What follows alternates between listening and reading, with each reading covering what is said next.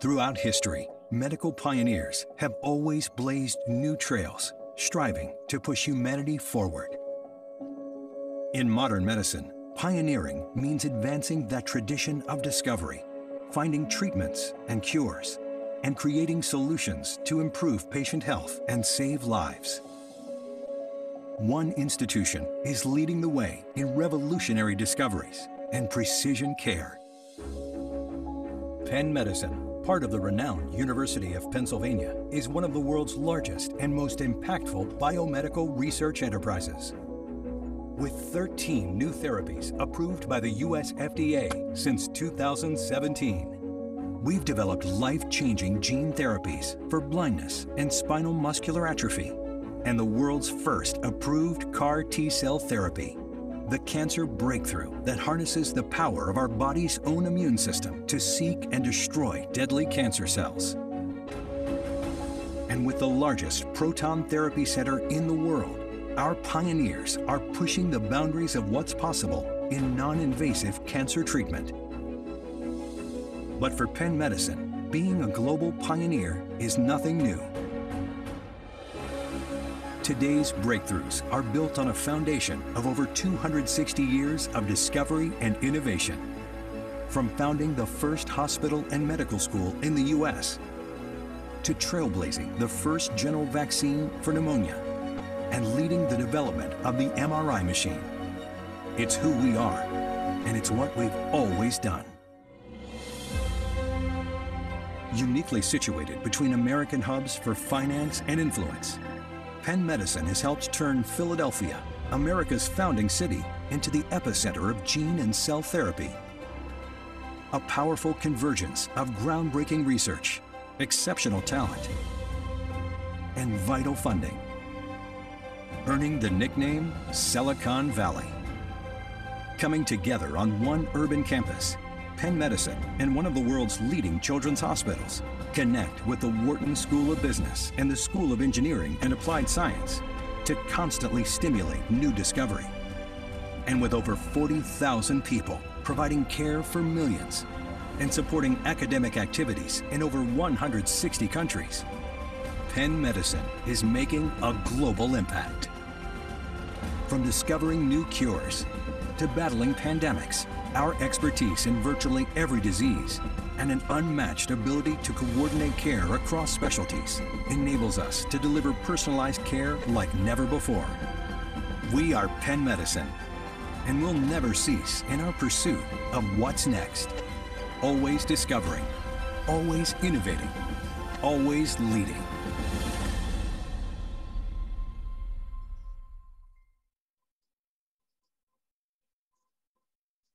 Hello, everyone, and thank you for joining us. I'm just going to share my screen here. I'm honored to be part of this webinar in terms of orthopedics and how to stay out of trouble. My name is Samir Mehta, and I'm at the University of Pennsylvania here in Philadelphia, Pennsylvania. It was an honor to watch that video and see what our institution has done over the last 260 years. I'm glad to be a part of it for the last 15 that I've been here. So we'll get started. I'll give a short talk, and then my colleagues in the UK will also give us some input, and then we'll have time for some questions. So thank you again for being here today. We're going to talk about orthopedic injuries and how to stay out of trouble. You know, one of the challenges of orthopedic trauma and orthopedic injuries is that there's a huge variety of things that we take care of, things like clavicle fractures, or distal humerus fractures, or both bone forearm fractures, or distal radius fractures, or femoral neck fractures. And you can see the list goes on. And that's really the part of the reason I went into orthopedic trauma and orthopedic injuries, because of the variety of injuries that we take care of. I'm not just a left thumb surgeon, which sometimes I know we all get into our subspecialties a little bit, but I do like the variety of what I get to take care of. I'm also reminded of the problem here, right? The problem is that sometimes people tackle cases they shouldn't. For those of you who might be US football fans, as opposed to UK football fans, Rob Gronkowski is a tight end for the New England Patriots who broke his forearm in a football game, US football game. He had plate fixation of his forearm performed.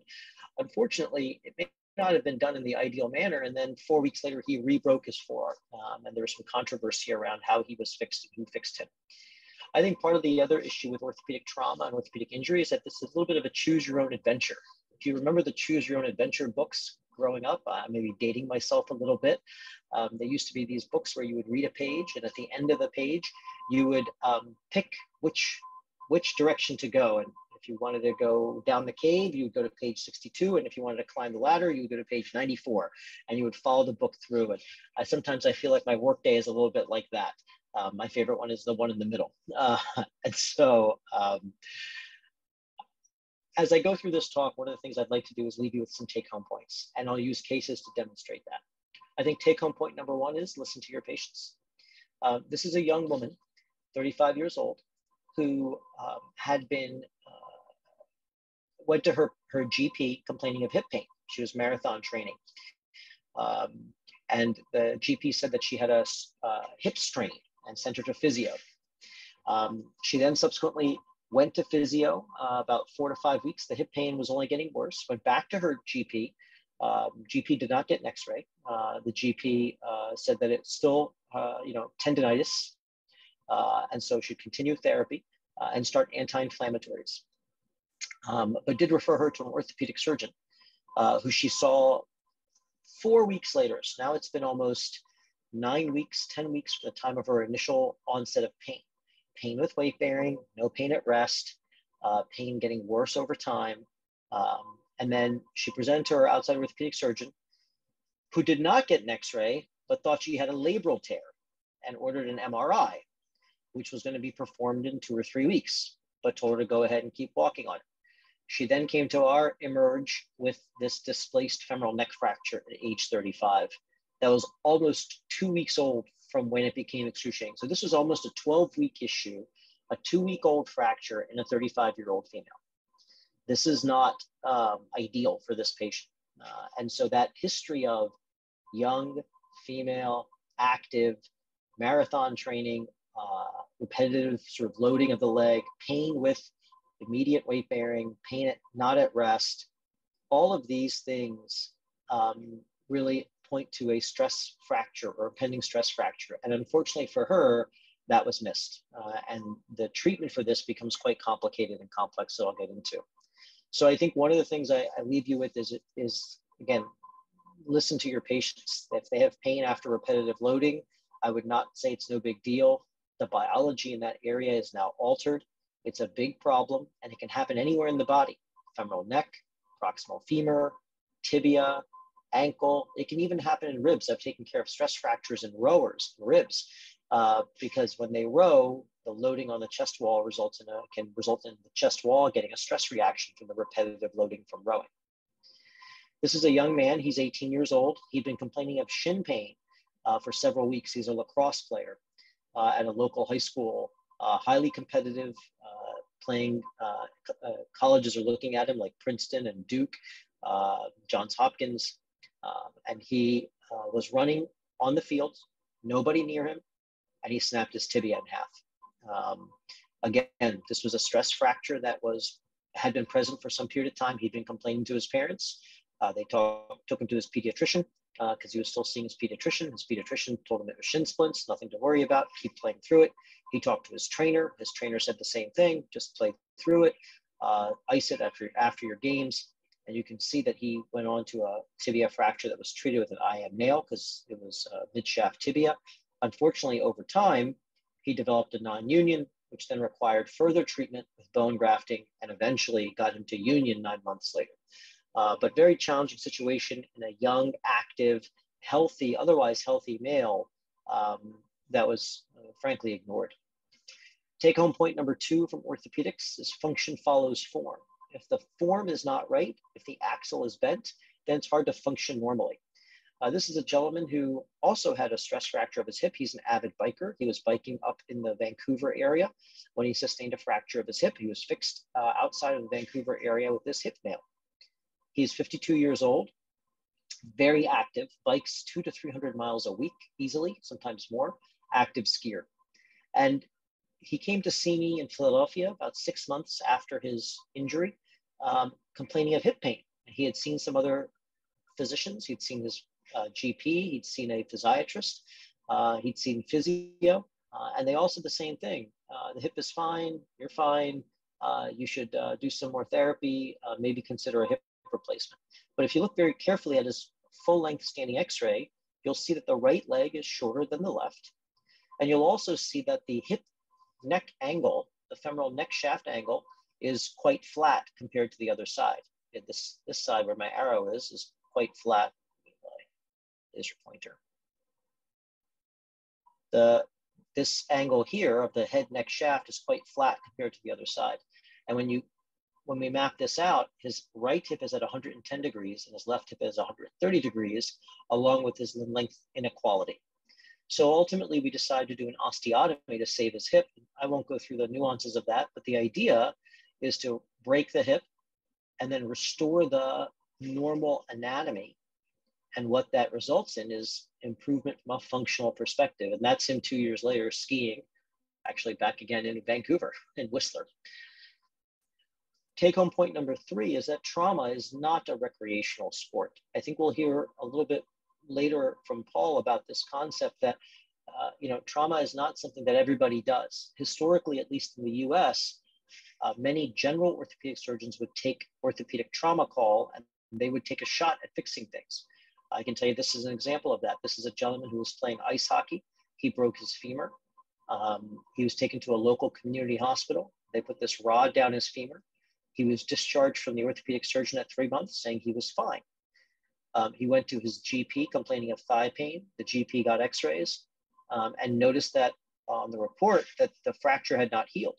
And at 9 months, he still had not healed. And you can see that he's got a non-union of his femur. The other interesting thing about this particular image is that this rod is put in the wrong place. This is a straight rod that's supposed to start where my laser pointer is. There's a different type of rod that goes through this entry hole up here in the trochanter called a trochanteric nail. In his case, the straight nail, the piriformis nail, was put through a trochanteric starting point. And that's a little bit of a problem because that will lead to this kind of deformity. So his surgery went from being relatively straightforward to more complex. We had to open his thigh up. We had to remove the rod that was present. We had to put a plate and screws on. And then ultimately, we got him to heal, and he was back to playing hockey 6 months after his non-union surgery. Take-home point number 4 is that post-injury intervention matters. There's this saying in the US sometimes, treat them and street them. Meaning you fix the patient or you fix their issue and then you put them back out there and there's no further follow-up. And that's not the philosophy that should be used for this particular population. This is a woman, she's a triathlete, a professional triathlete. She actually is the CEO of a pharmaceutical company, but that's really a hobby. Her day job is being a triathlete. And so she sustained a clavicle fracture, but also this very complex glenoid fracture. And they fixed the clavicle, but then said the glenoid is too complex, nothing to do. However, because of her profession of being essentially a triathlete, she required fixation, at least to be able to swim. So you can see the exposure that we did to get down to her glenoid, and then the reconstruction with small plates and screws. And then ultimately she went back to being a triathlete about 1.5 years after her surgery with us. So getting back to the training regimen and getting back to strength in that arm, but she's back to being a triathlete again. And you can see the post-op CT showing the reduction of the joint. I think point number 5 is really important, which is you need to seek out disease. This is an interesting case that actually just presented to my clinic recently. This is a 70-something-year-old woman. She's had prior spine surgery. She's complaining of left hip pain. She has pain in the middle of her thigh with weight bearing. She has no pain at rest. She has no groin pain. She has no buttock pain. She has no numbness and no tingle. She was originally seen by her GP, and because of her history of her spine surgeries, she was sent to a spine surgeon where they performed an MRI of her spine, and they also got an EMG of her spine. No x-ray. She then went, that was all negative, or there was no pathology there. So she was seen and sent to a joint specialist for a possible hip replacement because the idea was she has hip arthritis. My colleague obtained an x-ray of her pelvis, and was smart enough to recognize the lesion on her femur right where my laser pointer is. And a very important part of the history that I didn't share is that she has been on a bisphosphonate, Fosamax, for over a decade. And so what she has brewing in her left hip is an impending pathologic fracture of the subtrochanteric femur, secondary to long-term exposure to bisphosphonates, also known as an atypical femur fracture. You can see on the right side where she's not painful, she also has some signs of bone cortical thickening. And if you look very carefully, you can start to see the beginnings of the fracture. And so this woman went through multiple physicians. She went through some unnecessary testing, again, because someone wasn't seeking out disease. And her treatment was fairly straightforward, a prophylactic intramedullary nail to protect the femur prior to it breaking. And then the other side was not symptomatic, although we had a long talk with her about prophylactically nailing the other side, and we'll wait till she becomes symptomatic on that side, if she becomes symptomatic on that side. She's been taken off of her Fosamax at this point. Trauma and fracture care is a team event. I tell people this all the time. Part of the reason I chose to go into trauma is because of the fact that you get to interact with many different specialties, many different physicians, many different providers. And I think this is an important part of why I chose to be part of this community. This is a 25-year-old female. She's a professional motorcycle rider. 10 days prior to her presenting, she had an injury to her knee. She had some decreased sensation around the perineal nerve. We got our neurologist involved as well in her care. And she had this fracture that seems somewhat trivial when you look at it initially, the small fracture in the back of her knee. You get the CT scan, you can see the large articular piece that's missing. And then you look at this even in more detail, and you can see why she's got some restriction in motion. You can see this fragment is incarcerated in the joint, and she has some instability to her knee. And so we had a long talk with her about treatment options. We got our sports medicine colleagues involved, and ultimately we did a prone exposure to her knee, found those fragments of bone, reduced them with some small plates and screws, and then ultimately got her motion back.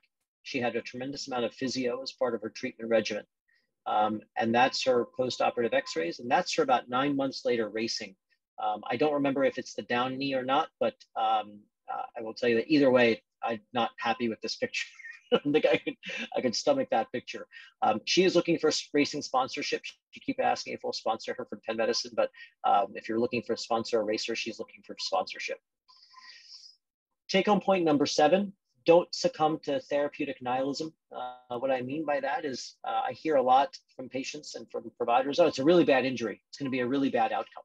And I think one of the things that you'll hear from the panel today is that it doesn't have to be a bad injury and a bad outcome. It can be a bad injury. It doesn't have to be a bad outcome. And that just because there's a significant injury to the articular surface or to the joint, that there is possibility to get a good outcome. And so this is a woman, she's actually a semi-professional speed skater. Near Philadelphia is a big speed skating sort of area that people come train at. This injury, I wouldn't consider this all that bad.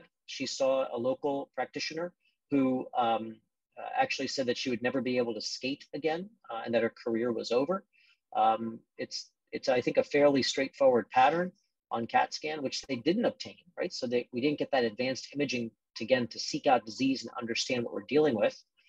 We fixed her with standard sort of plates and screw technique. And then this is her post-operatively. And then this is her about 9 months later doing I think the Hawaii Marathon is where she sent me this picture from. She still speed skates, but she's doing other athletics and other sports as well.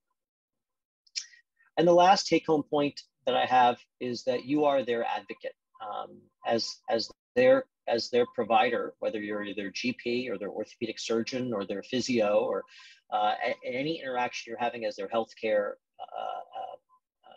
personnel. You are their advocate in terms of treatment and care. So I encourage you to listen to your patients and really, hopefully, help them get in the right direction. I want to thank you for your time. I think we'll have time later for questions, and I am going to pass this off to my colleagues. Thank you, Samir. I think that's a fantastic array of cases. that shows the variety that you mentioned in your practice, and very educational. So I'm gonna follow with some foot and ankle trauma. My name is Francesc Malagelada. I'm a consultant trauma and orthopedic surgeon specializing in foot and ankle. So in Samir's Choose Your Storybooks, probably my story always ends in front of a foot or an ankle. It's not that varied like your practice, but I do cover all aspects of foot and ankle, including elective work and trauma. And today, in order to stay out of trouble in foot and ankle trauma, my plan was to show you a few examples of how some misdiagnosis or maldiagnosis, the wrong diagnosis or a delayed diagnosis, can lead to a much more complex treatment and most of the times to poorer outcomes, and the importance of that initial well-done diagnosis. As an overview, we're going to be looking at a calcaneal fracture, a talus fracture, and it's not a fracture, but an Achilles tendon rupture, which is also an acute and an acute injury that requires emergent treatment, and Q's and A's at the end.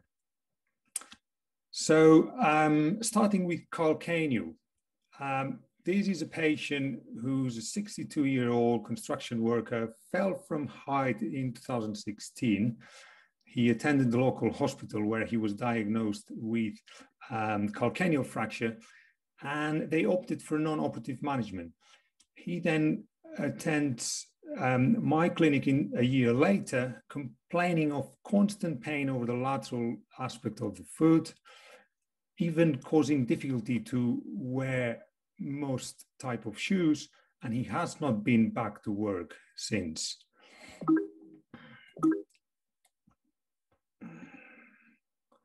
On examination, you can clearly see a planar valgus deformity of the foot, and he was exquisitely tender laterally with signs of subfibular impingement.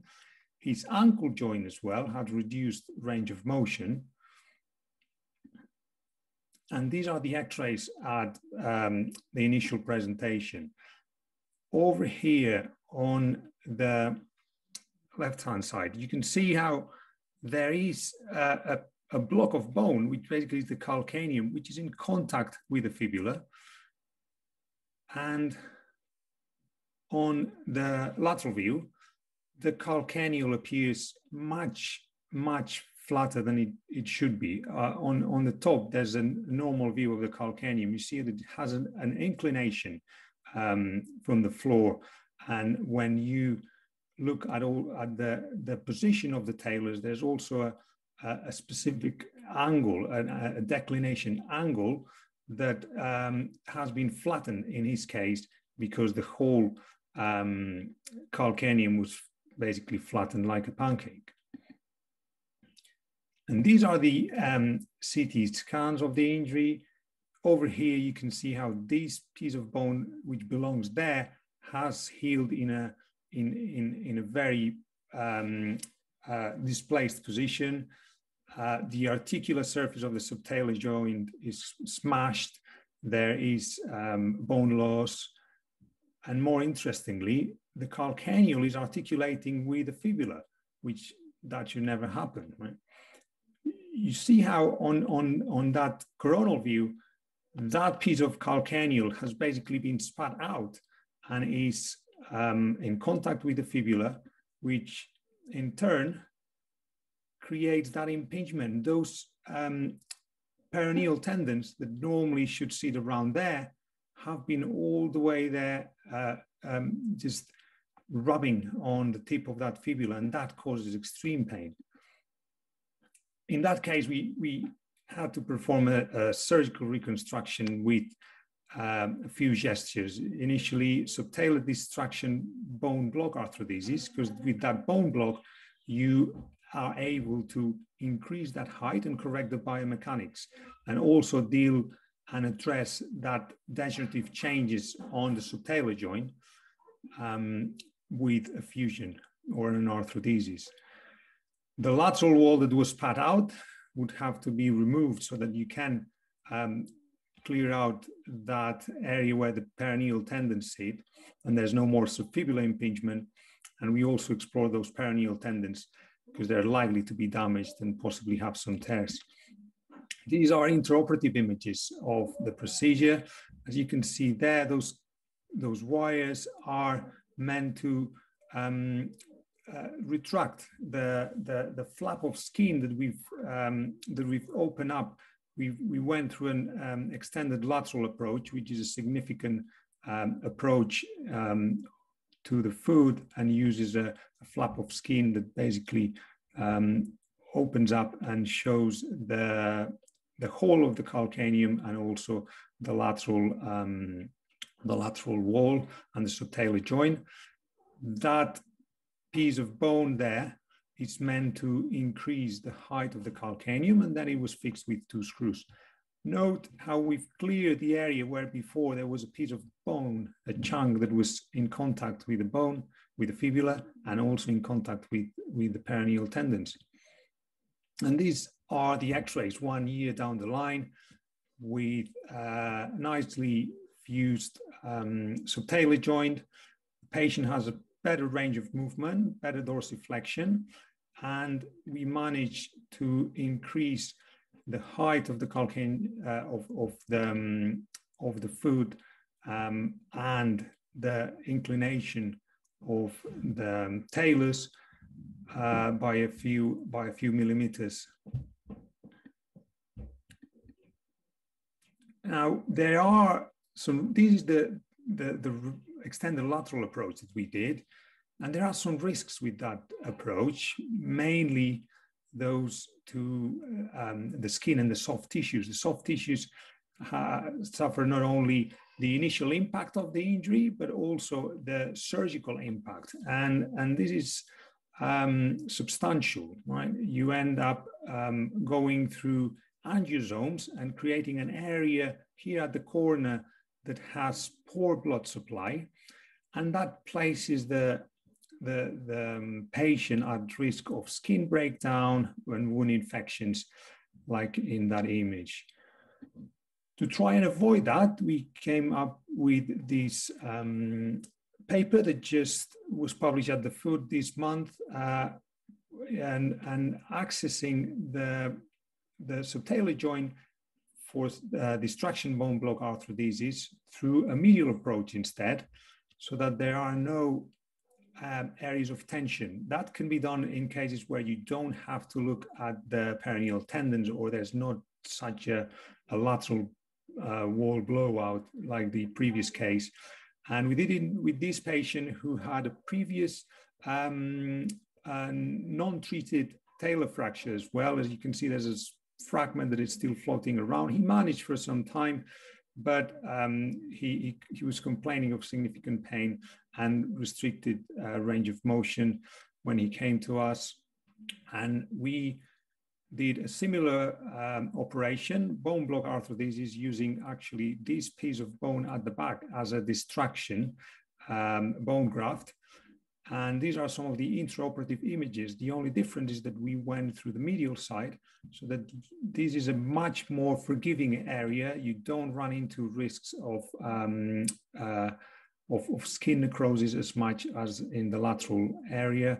And very importantly, you see how we tend to distract and correct the biomechanics that were wrong initially.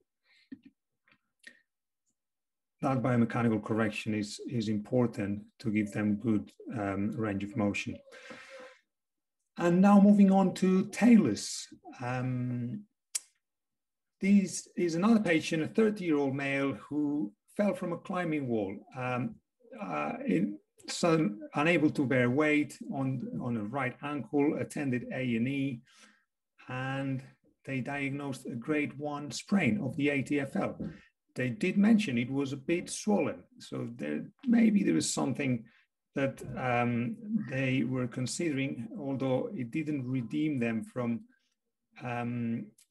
getting the wrong diagnosis. These are the initial radiographs. We're looking at, because he was complaining of ankle pain, everyone's looking at the fibula and tibia, no fractures there, must be an ankle sprain, right? But then on the 4th of July, a few days later, he was recalled. They said there's a missed talus fraction. When you look at the talus, you're thinking of the image I just showed on the initial slide, and you're thinking of a neck of the talar fracture. But there are cases like this one where the fracture is not just at the neck. There are different types of fractures of the talus, and they basically compare to the anatomical areas. So each one of these can be fractured, and what we're talking about here is the lateral process of the fracture. It's that area here that articulates with both the fibula and the calcaneum and has that extensive cartilaginous surface that is very important pathologically, because whenever there's a slight disturbance or a slight mal reduction, those fractures very quickly go into arthritis. You can see how these is articular surface, and so is that area here. So that fracture has both joints, both the subtalar and the ankle joint affected. And even though it's a very small piece of bone and very, if you're not looking for that, you might not see the fracture. It's important to diagnose it. And that is what we call the snowboarder's fracture, basically because of the mechanism of injury. It happens in forced dorsiflexion and eversion, and that's something that the snowboarders, when they fall from a big jump and the whole body weight goes over the board with the foot strapped on the board, that force moves the ankle into a forced dorsiflexion and eversion. It is misdiagnosed, as we've seen, as an ankle sprain, but thinking of the mechanism of injury, the ankle sprain is normally an inversion injury, which is the opposite movement. And I'll give you a few clues so that hopefully you will never miss one of those. They are mainly based on examination and radiology. Going back to our case, these are the CT images, because radiology might not be as obvious on the X-ray, but it's very, very obvious on the CT. And if you think about one of these fractures, the CT scan is always the investigation of choice. You can see how there's incongruity of the joint with an articular fragment that it's depressed, and this needs to be reduced to avoid any consequences on the joint. These are intra-articular images of the fixation with K-wires. The fracture was anatomically reduced and then plated. Some intra-articular intraoperative pictures, and that's the patient 6 months post-operatively with no signs of degeneration in the joint, no arthritis, and the patient doing well. So in order to never miss one of these injuries, a few clues. One would be during the examination, we want to replicate the mechanism of injury, which is in external rotation, and with one finger pointing at that lateral process of the talus, is basically underneath the tip of the fibula, you can move the foot into external rotation and eversion and squeeze that little fragment. Patient would jump off the bed if they have this fracture. And also the X-ray, you have to look for subtle signs, but they're very, very helpful. A normal mortise view, and it has to be a mortise view because the mortise view will show you the whole joint line perfectly spot on from the front. If it's an AP, you won't see that area on the side, and you're likely going to miss some of these injuries. So mortise is the perfect view for any injury in the ankle, in my opinion, because it gives you a lot of information, and you can see a clear line all throughout the joint from medial to lateral. Over here, there's also a clear line, but you can see a little fracture line in that lateral process. That's where we're looking at. Or if you have a little bit of crumbling and different bone pieces in that area, you must suspect one of these injuries. On the lateral view, there has been this V sign term, and that is looking at the lateral process from the side. It has a V shape of about 90-degree angle. When this angle becomes more acute, or when there is a disruption of this angle, then you again should suspect one of those fractures. But really, to never miss one, when you have a suspicion, CT scan is the way to go. And that not only helps you for the diagnosis, but also helps you plan for the surgery, because most of these fractures will require surgery unless they're grossly undisplaced in a non-active patient. They would require surgery to avoid any sequelae and osteoarthritis mainly. And to finish off with the Achilles, Achilles ruptures, everyone has seen one of those in their practice, I'm sure, but they're very easily misdiagnosed. If you're not thinking about them, you can easily let them slip. There's a 52-year-old gentleman who was playing football with his son. When his foot was planted on the ground, he felt a sudden sharp pain at the back of the ankle, as if someone kicked me. And he looked back at the bag behind him, and there was not such someone. But he couldn't carry on with the game. 3 days later, the pain was much improved. He was able to walk fine.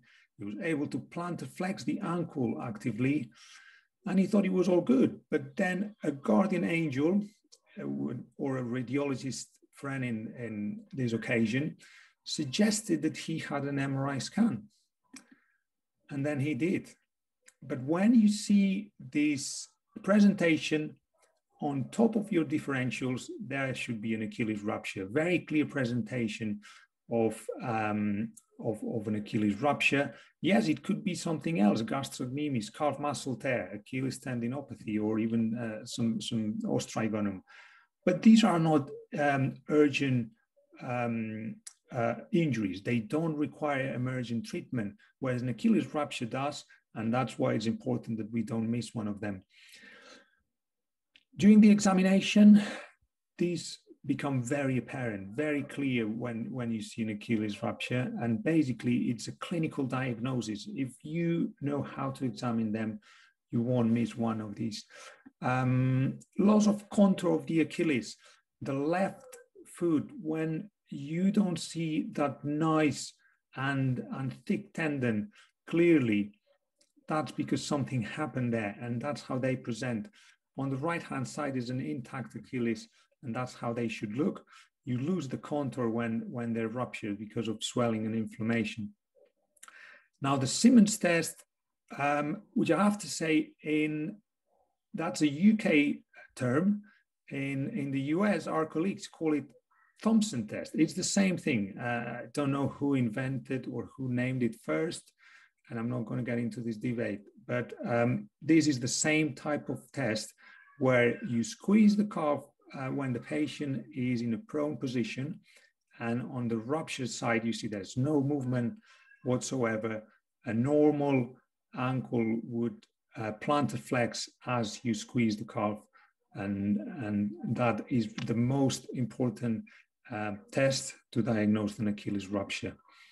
There's another test called the Mattels test, or the angle of dangle, resting angle of the ankle. Also, in this patient, the injured leg is the right leg, and you see how it's resting flat when both legs are bent and pointing up on the ceiling. You can also see that when the patient is prone, but it's probably less evident than on a knee bend, and that tells you that tendon doesn't have the right tension. It's elongated or ruptured, and that tendon won't have enough power to then have a normal gait or give you a normal push off. And you might think, well, that patient was able to plantar flex the ankle. Surely there must be maybe a partial tear. And that's the main confusing factor, right? The partial tears, first of all, are quite rare, but the fact that you can plantar flex doesn't rule out an Achilles rupture. Why does that happen? Because plantar flexion can be done by other muscles, right? All the posterior muscle groups can plantar flex. You can do that by activating the FDL, FHL, the flexors of the toes, right? And those will plantar flex the ankle, although it won't have enough strength to give you a normal weight. And this is one of those videos that shows you the mechanism of injury. And it's very much as a textbook. He looks back, he plants his foot, and then he says, whoa, something happened at the back of my ankle. There was nobody there, nobody kicked him. But even David Beckham there knew that he ruptured his Achilles, because that is a very planting the foot, overstretched, rapid eccentric loading, and he looks at the back, very classic. The initial treatment of these injuries has to be in equinus, right? You can either use a back slap or a boot, but in both cases, you have to use either wedges or place the ankle in an equinus position so that the tendon ends are approximated. The treatment nowadays, it's ultrasound dependent, and that will look at the position of the tendon ends in full plantar flexion. If that tendon gap is less than 10 millimeters, there's enough evidence to suggest that patients will heal well with non-operative management, even those that are very active or even elite sportsmen. And otherwise, a surgery would be indicated. And if we're doing that, ideally, we want to do it with a minimally invasive approach so that the risk of wound issues is diminished. If you don't treat the Achilles initially, which is it's a very easy, straightforward treatment, the patient will come back to you, and the way they present when there's been a neglected or a misdiagnosed Achilles is that they are limping. They feel that they can't have enough strength to have a normal gait, and they always complain, or most often, about their heel. The heel is painful because that heel is contacting the floor without the right Achilles or the plantar flexing ability to push off. That would require reconstruction that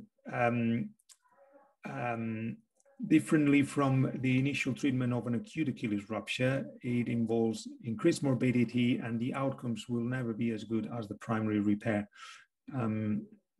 We have published also a paper on the management of those Achilles, chronic Achilles tendon ruptures, excuse me, and that involves tendon harvesting most of the time so that we can augment the reconstruction and reducing the tendon, which is in an elongated position, into the right tension. And that's all from me. Thank you very much. Hi guys, Cesc, thank you so much. Great to see you, and thanks for as usual a great talk. And Samir, absolutely fascinating. Great to see your cases, and thank you both so much. I am going to take this from a slightly different angle, if I may. So the topic is how to stay out of trouble in orthopedic trauma, and we've heard a lot about getting the correct early diagnosis and implementing that correct early care. And of course, it's imperative. It's probably the most important factor in determining the patient's outcome. But I'm going to just take a little bit of a step back and talk about some other aspects of that. I'm going to try to keep it quite concise, so I'm hoping we've got an opportunity to have a bit of a chat afterwards and ask some questions. My name is Paul Culpan. I'm an orthopedic consultant, and I guess what's actually more important is to state that I'm an orthopedic and trauma surgeon. And I think nowadays it's worth emphasizing that, because the reality is that the way we practice, particularly in the UK, has changed, and it's changed really quite significantly over the past 10 years or so. And the reason it's changed is to do with the fact that we created major trauma centers. My practice is largely in hips and knees, and I split my time between working at the Royal London Hospital, which is one of the big teaching hospitals in London and is most famous for being a major trauma center. And there my practice is on lower limb trauma, particularly around the pelvis, hip and knee. And it's also, I also have an elective practice on quite often the more complex aspects of hip and knee surgery and salvage surgery, hip and knee replacements and revision surgery. Privately, I do exactly the same. And my practice is divided, maybe not proportionally quite the same, but it's exactly the same scope of practice. And it's worth emphasizing, I think, because things have definitely changed. And mostly it's been a very, very positive change. 10 or 11 years ago, it was in 2010, in the UK, we decided that we were going to create a network of trauma hospitals. And what it meant was that if you had a major injury, if you were multiply injured, or if the isolated injury was of a certain complexity, you wouldn't go to your local hospital, but you'd be diverted directly to a major trauma center. So this was piloted in London, and we split London into four quadrants, and we defined which of the regional hospital is going to feed into the major trauma center. And this is a map of London, and the hospital that Cesc and I work in is the Royal London Hospital, and we cover the northeast quadrant. Now this shows London, but actually this goes all the way out to Essex and the coast. So actually geographically is much bigger than that and covers several million people. So it's got a huge catchment area. And what used to happen is if you'd injured yourself, then somebody would call an ambulance and you'd be taken to your local hospital. And the thought was that you're best to get to hospital as quickly as possible so that care can be initiated. Now, the problem with that was that we had a plethora, tons of centers doing a huge variety of cases and nobody getting lots of experience in the more complex end of the spectrum.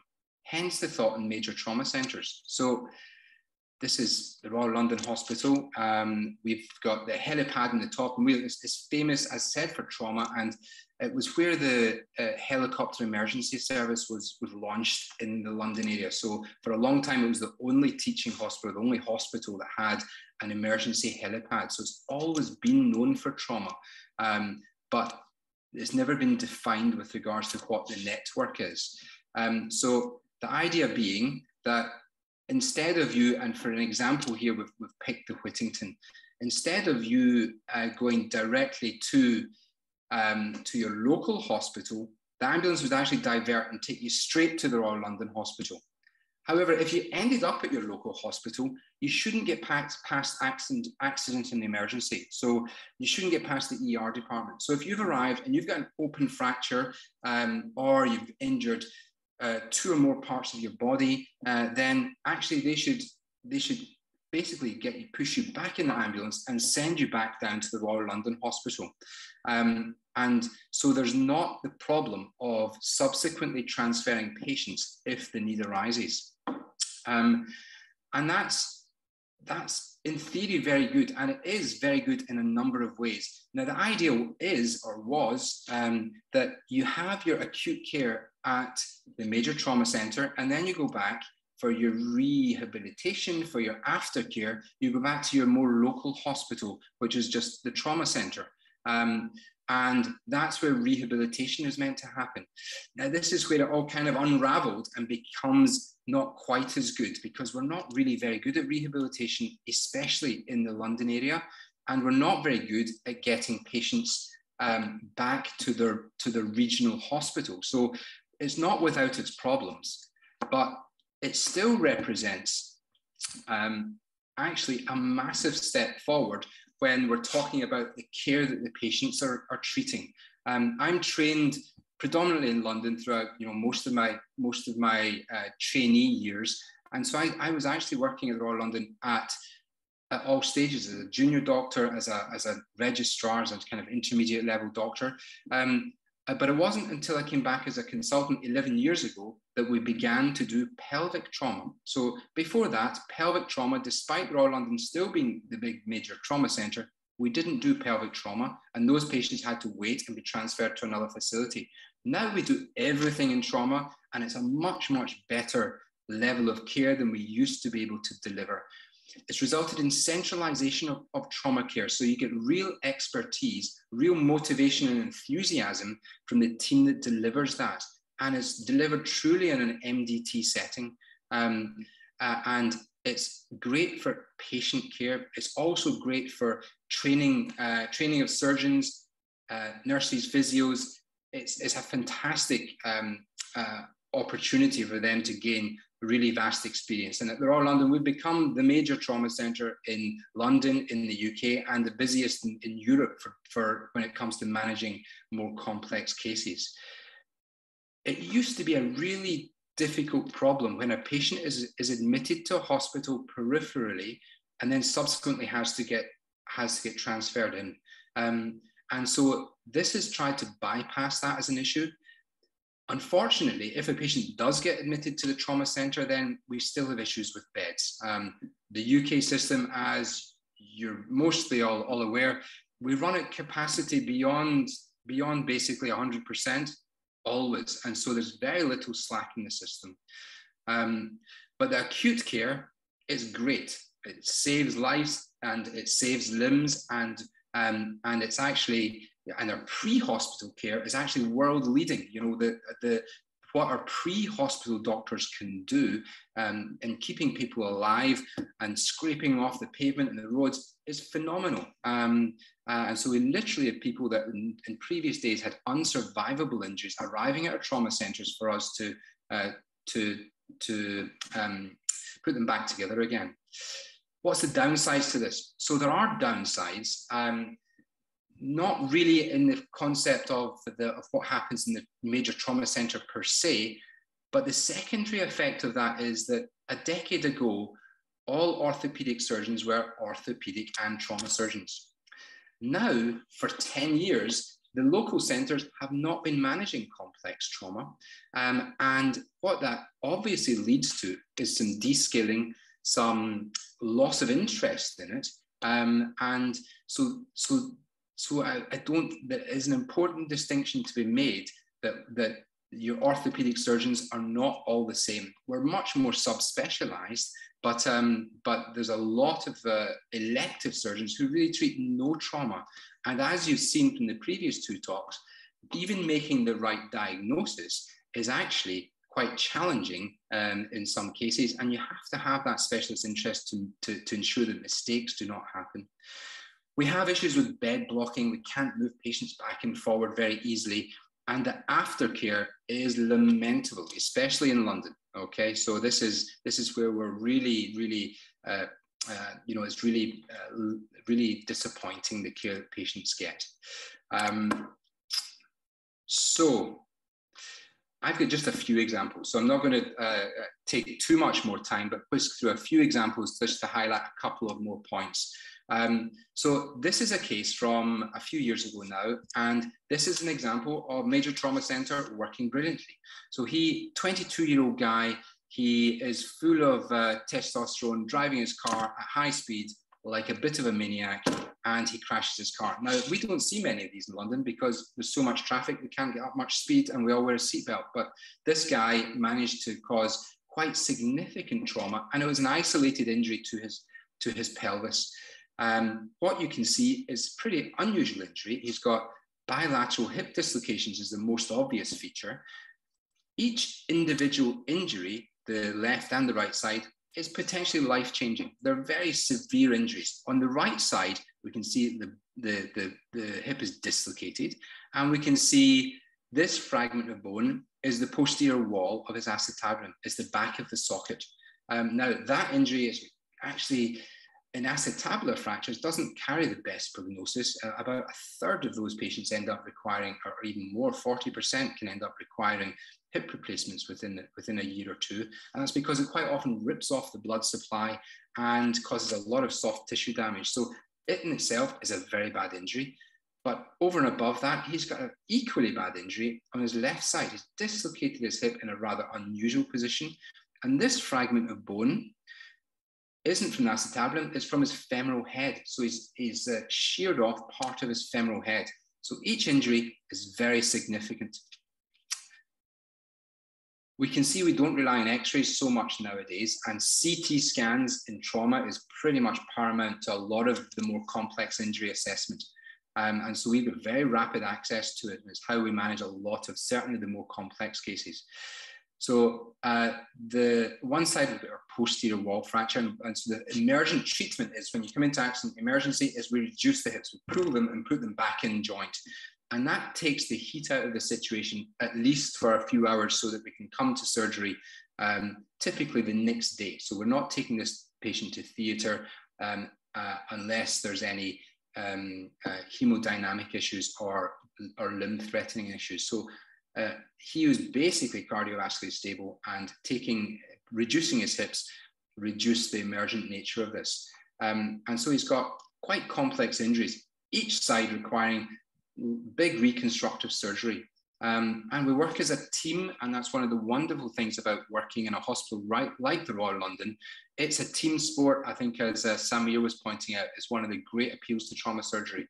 And I think we did the left side first. So I did the left side. Now, I've created a fracture here. I've created a fracture in his greater trochanter. And in fact, we did it in both sides. And that was part of the surgical approach, to try to get an exposure that was going to protect the soft tissues.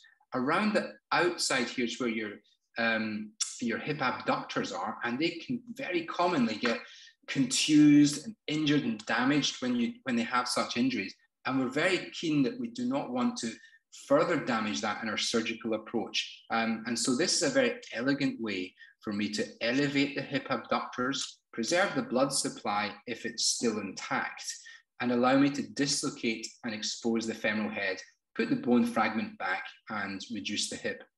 And we use the same approach for this, the right side, and that's because the posterior wall is quite a large fragment. And so again, it's an elegant way to mobilize those abductors. Now, this patient, bilateral injury, so he can't mobilize straight away and weight bear.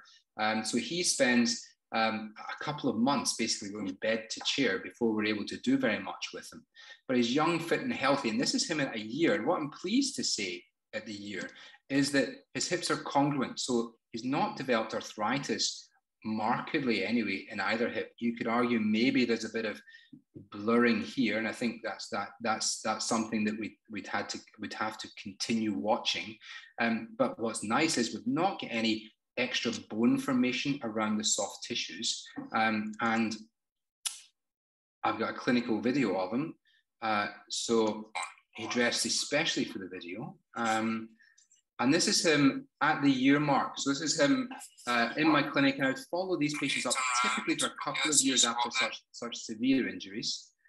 And he's got fantastic muscle definition and control, great range of motion across the hip joint. Okay, and then another leg. And I asked him to stand, and he's choosing to hop, so that's a pretty good indication.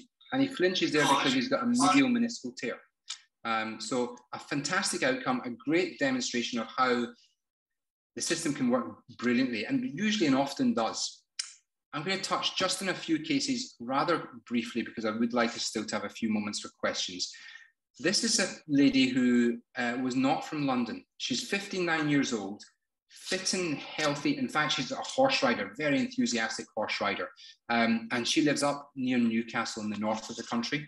And she went to her local hospital. She fell from her horse, and there was a question of whether she may have sustained a pelvic fracture. She had an assessment that if she had a pelvic fracture, it was a stable fracture, which is not unreasonable, and she was managed conservatively. She made her way to London eventually, and these are the first views that I have available for me. Now, this is her standing on her right leg, and you can see this is her standing on her left leg. The right leg is raised, and when she stands on her right leg, you can see the whole. Can you see this asymmetry? The left side of the pelvis goes up, and then when she stands on her other leg, it reverts to the other way around. So this is an example of a lady who, this is what happens when she walks. Her pelvis is moving. She's got pelvic instability, and it took me being, I think, the 5th doctor to see her, including private hip surgeons in London, who told her there was no problem with her hips and no problem with her pelvis. And that's because an isolated supine AP view of her pelvis does not reveal an abnormality. It's only when you take a history, you examine the patient, and you arrange for the correct investigations is this revealed. And this needs stabilization, front and back stabilization, and that's what I've done. And this is her subsequently standing on each leg, and you can see the pelvis doesn't move. And it was a very long journey for this lady, but we got her back to full activity and a great result. And it's just an example of a patient who didn't have adequate follow-up and didn't have a specialist with interest in this type of injury or trauma experience following up her care. 2 other brief examples. So this scenario, and this is a common scenario, is a patient has had quite a bad distal femoral fracture, a fracture around the femur, but who fails to progress in her rehabilitation. She's young, fit, and healthy. She had a ski injury. She had this fracture with the distal femur, which was fixed, not badly, not at our center, but somewhere else. You can argue that the plate is lying a little bit anterior in the lateral side. The reduction is not perfect, but none of it is so bad. The problem was that she failed to progress. She was reporting real discomfort and inability to gain knee flexion. And the most common reason for this in patients that have had distal femoral fractures is prominence of the screws. And especially in the skinnier patient, it is often very, very easy to see if you look for it. It's very easy for these screws to be placed a little bit long, and they impale the VMOs, the medial vastus. In this case, this actually wasn't the case, but that's the most common scenario. Here we can see that she's not united, so this cannot be removed. Actually, the cause of her issue is to do with this bone fragment. So she had prominent bone spicules which were impaling the VMOs and limiting her knee flexion. So it's too early to remove the implant, but what we did was go in and remove the prominent bone spikes. And when we did that, her recovery ended up being really excellent. So just be aware of the patients that fail to progress in their rehabilitation. Okay, next and actually final example, because I want to wind this up. So a patient who had quite, I don't have the pre-op image, so just a post-op, and this is his first post-op image. He also had a hip dislocation, and he had a posterior wall fracture, which we managed in a standard fashion, and restored his anatomy quite nicely. He was allowed to get up, mobilized, non-weight bearing on this side for the first couple of months. But quite early, this is at about 2 or 3 months after his injury. Can you see all this bone that's forming around the hip joint? All this calcification is quite extensive. And it's a reason why we need to follow these patients up. And he developed contractures, discomfort, but more a huge loss of function in his right hip. He had it similarly affecting his right knee. And we see it a lot in patients who have had high energy trauma into soft tissues. And often if it's associated with a head injury, for some reason, they throw off a lot of extra bone formation. So it needs close follow-up and when necessary, early intervention. He's effectively developing a fusion of his hip. Now, it is problematic, and if he develops a solid fusion and it's established, then the hip becomes not really salvageable. And he's a young guy. So it was, I think, around the 6 or 8 month mark that I went in and excised extensively around his hip joint. This is the bone that I removed. So a big syringe we've got there as a kind of scale demonstrating how much bone was removed. And this is a little video of him that one of my trainees took at the time. Back in 2012, Let's just.